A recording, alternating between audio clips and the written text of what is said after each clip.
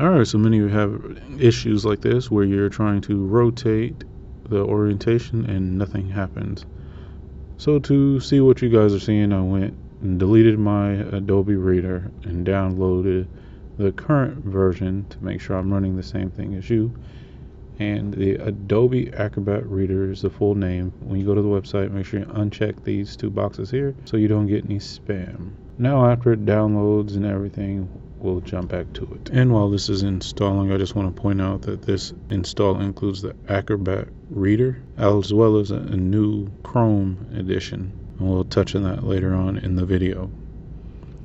Now that mine's installed, I'm going to open up an example of what the eBay or stamps.com or USPS.com label looks like when we download it. These pop-ups out of the way. Alright, so normally we would go down to edit, more, take a snapshot.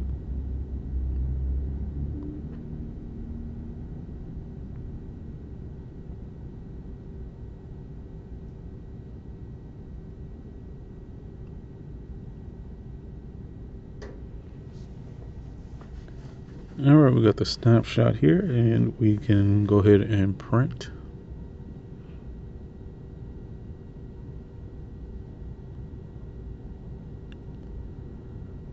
Alright, and of course you have to select the proper printer.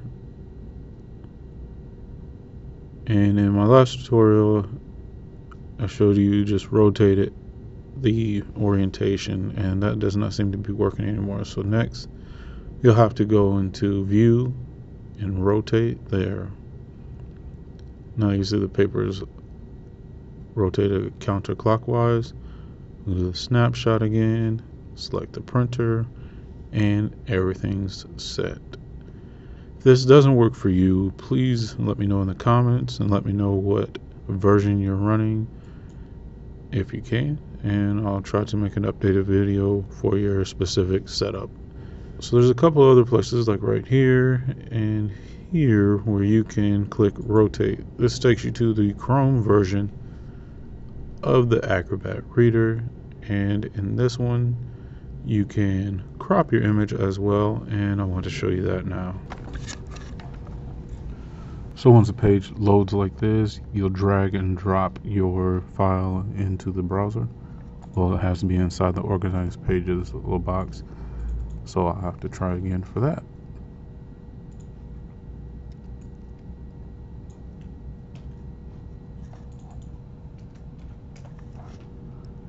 And with it loaded, you can click the little button here and rotate it, and then you hit save.